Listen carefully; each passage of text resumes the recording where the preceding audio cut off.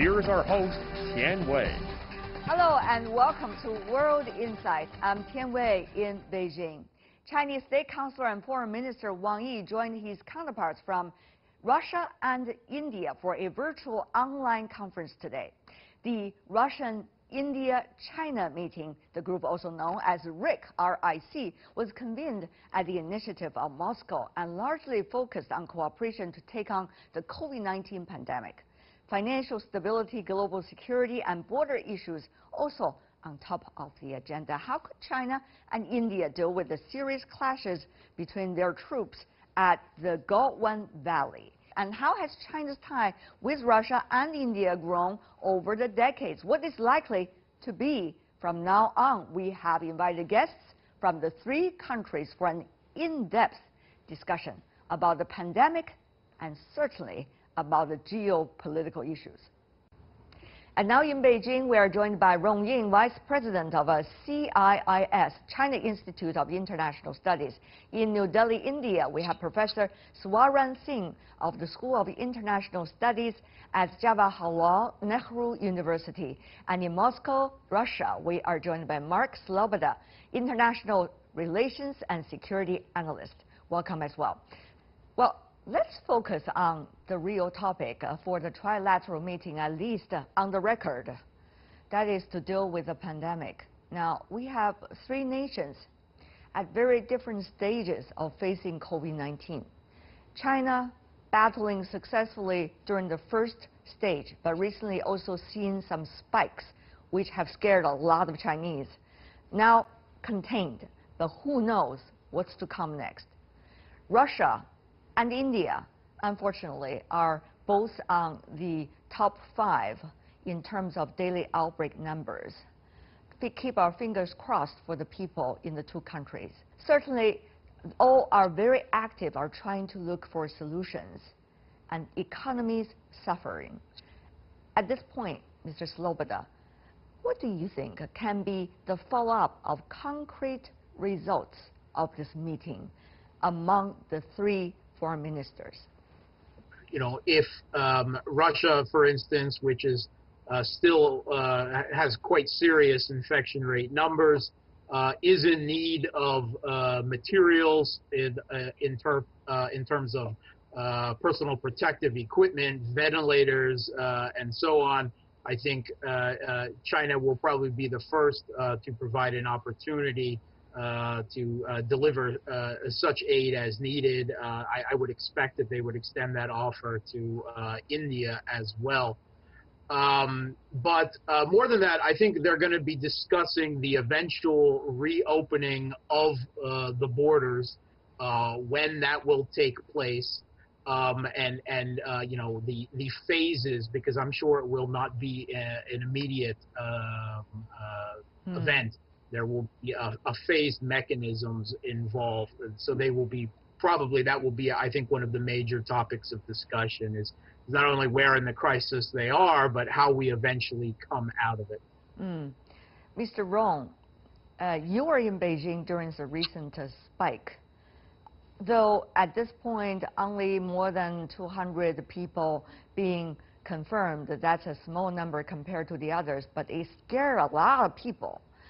And Mr. Rong, the unpredictability of the nature of this virus and the fact that the global landscape of how the virus has been spreading is still speeding up as we speak. What would that mean for China to work with different partners, certainly Russia and India included as the BRICS nations?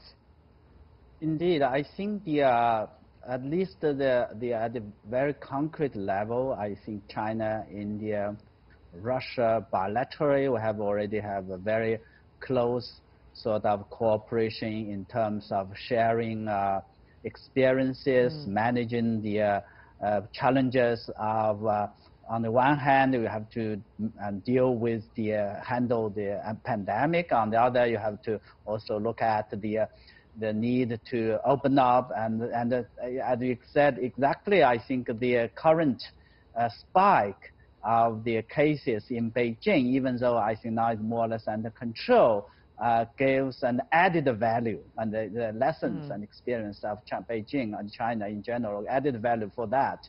And the other thing is I believe that in the process of managing or handling the pandemic of COVID-19, China has put forward quite a lot of initiatives and for, improving the, managing and improving the challenges like the global health sort of threat. This is, I think, has always been one of the primary sort of tasks or issues facing the trilateral. And I think China would like the work with these two countries and come up with a united or concerted voice in how to do that. And then in this context, I think the impact of the pandemic on the international sort of situation in general, which means that how to promote further the multilateralism, how to promote further, deal with challenges without politicizing, without, I think, dividing the world as along the ideological level. Mr. Singh, Professor Singh, I got to learn a little bit about the pandemic situation in India before coming into the studio. Now, the capital city, for example, New Delhi, we have seen steady rise, but nothing like dramatic. Yet in 3 specific states of India, the number are increasing dramatically. So that's the nature of challenge that you are facing right now in India about COVID-19. With that, what do you have in mind in terms of cooperation possibilities with the other 2 countries from India's perspective? Just a footnote, I interviewed the Indian ambassador to China several months ago when Beijing's or China's overall pandemic situation calmed down. I saw how hard he has been working with his Chinese counterparts to help people of both sides. So tell me more about what kind of cooperative ideas India has now in terms of fighting against COVID-19 right now, complex situation. You gave an excellent example yourself as to how both our diplomats and our leaders in Russia, China, and India have addressed this as a problem for humanity. It's not a problem for nation states, it's a problem of humanity, and we must all come together. And as you said, this saw at initial stages India providing some help to China, and now China is providing some help to India, and to, in fact, 100+ countries indeed. China had an advantage of coming out of COVID-19, unless we see some cases now which are being described as second wave, but China has been out and helping 100+ nations. Second very quick point is Russia, China, India have come together in various groupings recently, last 2 decades, primarily as emerging economies. And if the pandemic is having a hit on economy, these 3 nations have already learned how to work together and evolve strategies to address those problems. So I think this is going to also be both a challenge and an opportunity now to reinforce that relationship that Russia, China, and India have built over years. There were some earlier opening up, but then things have changed, and Russia has to once again face more closing down. So what is the current stage, and how do you expect the other parties to be able to work together on multilateral platforms? To put a little bit of rain shower on all the talk of multilateralism, you have to note that when we are faced with a pandemic crisis, the first thing we do is actually retreat to within our national borders. Exactly. And it is kind of a realist way of dealing with it, but it's also the tools we have lacking the world government.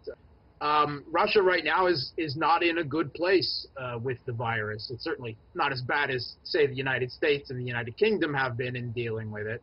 But I think that Russia should not be ready to open its borders anytime soon. It still has a high infection.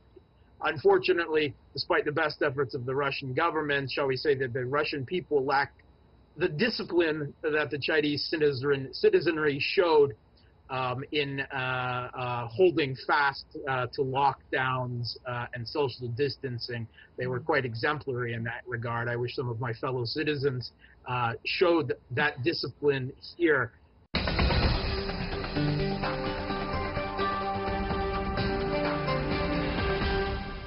But there's really, gentlemen, I have to say, a white elephant in the room that we really need to deal with. I mean, we could talk about the multilateralism, which is important. We should talk about and certainly work on it, the common challenges of COVID-19. But there is a geopolitical threat between China and India's relations.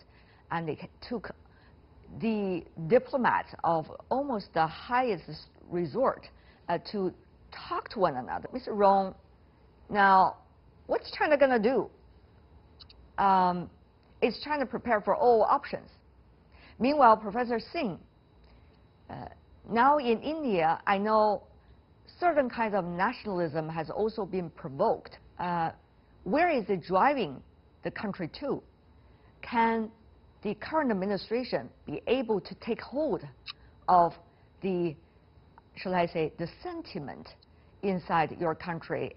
So I go to Professor Singh maybe first, and then I go to Mr. Rong later. There are differences in the very political systems of China and India, and that sometimes creates misinterpretations on both sides. And the same is true of the border, where at least at dozen places in the so-called line of actual control, there are again confusions. The first confusion I'm talking about is I request my Chinese viewers and friends to understand the way India works. There are going to be all kinds of public debates and public views in the media that you will hear. There is enormous tension, partly because, as I mentioned, there are confusion on both sides. And what has happened is that over the last few decades, Chinese have been able to build enormous amount of infrastructure on their side of line of actual control, and therefore can now bring forward larger number, heavier equipment very quickly.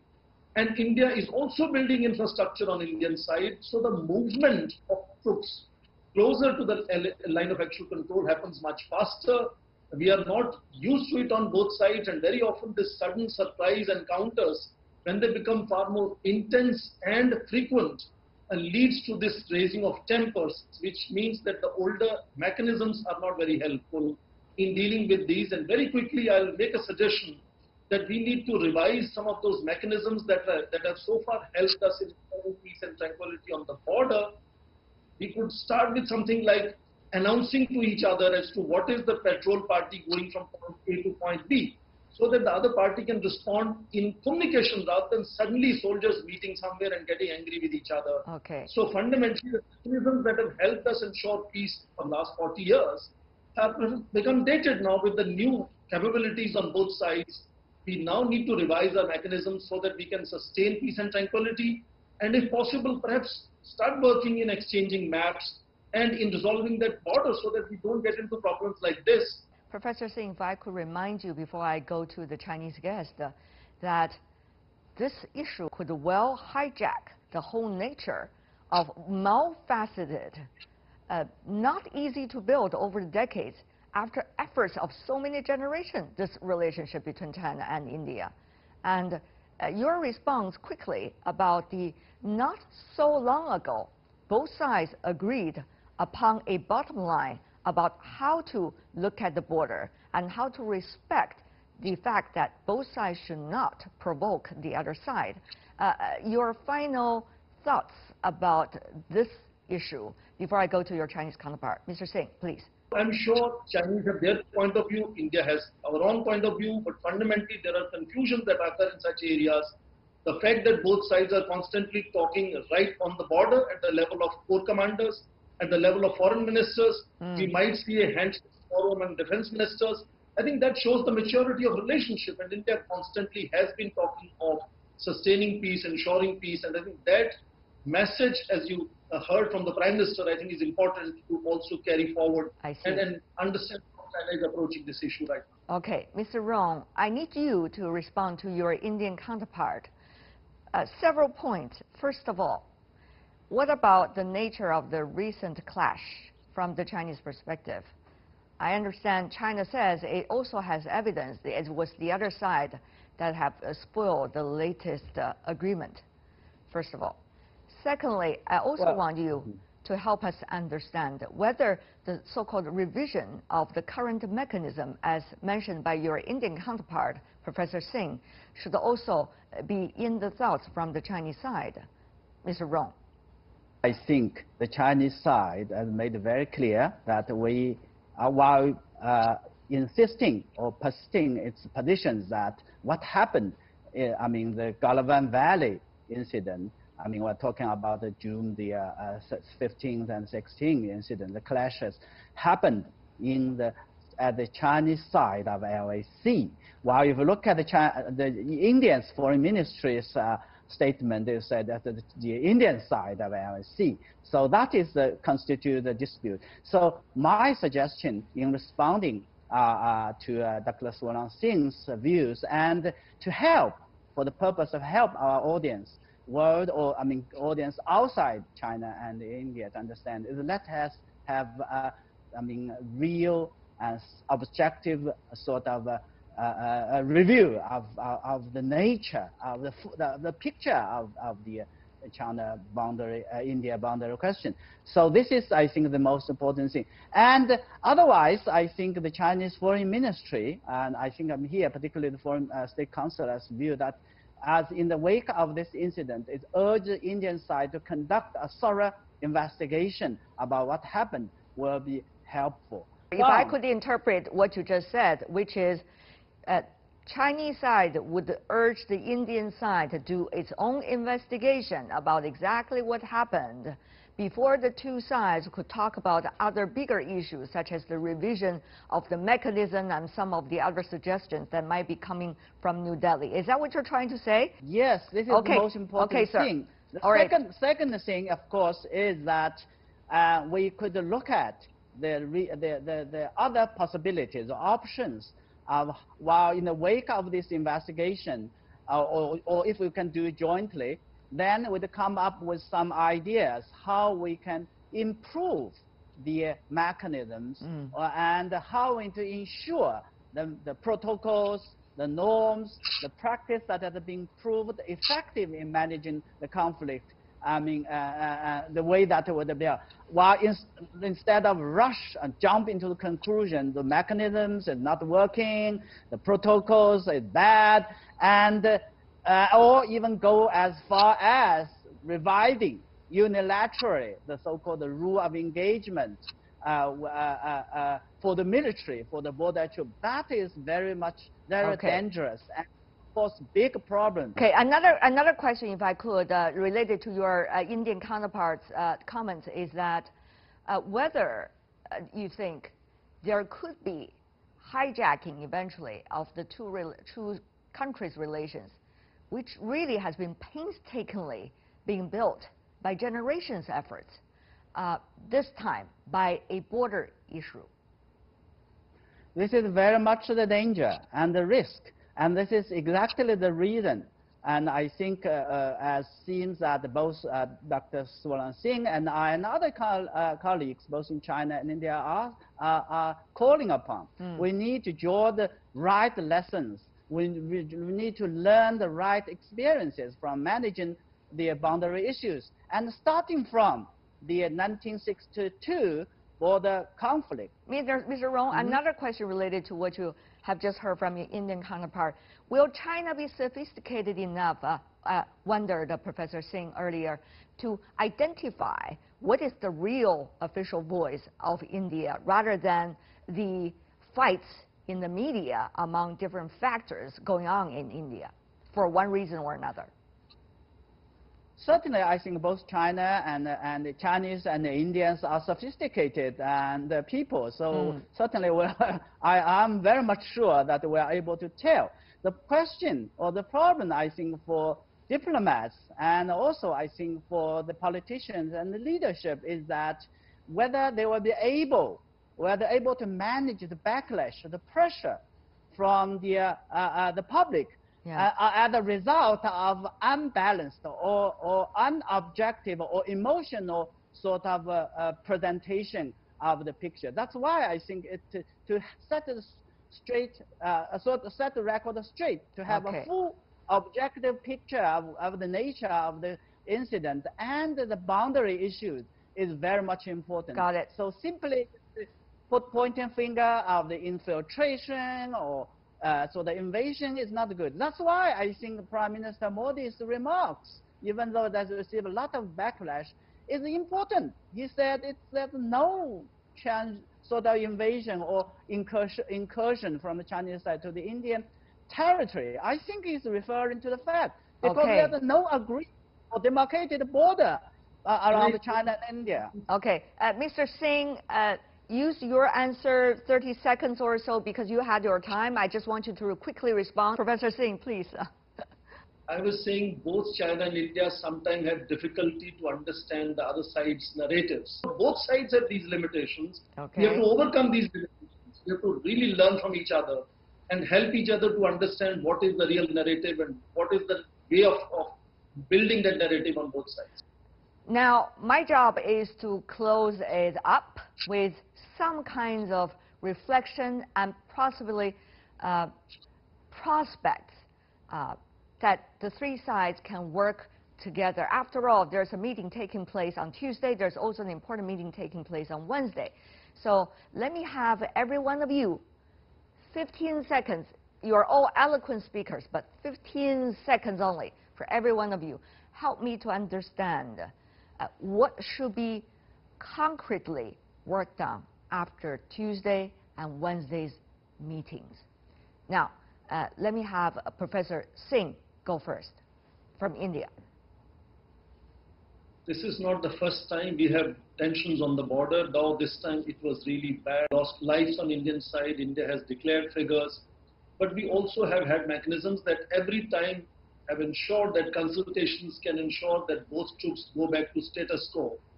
And we are seeing both the military leaders and, of course, our ministers are talking, both defense ministers and foreign ministers.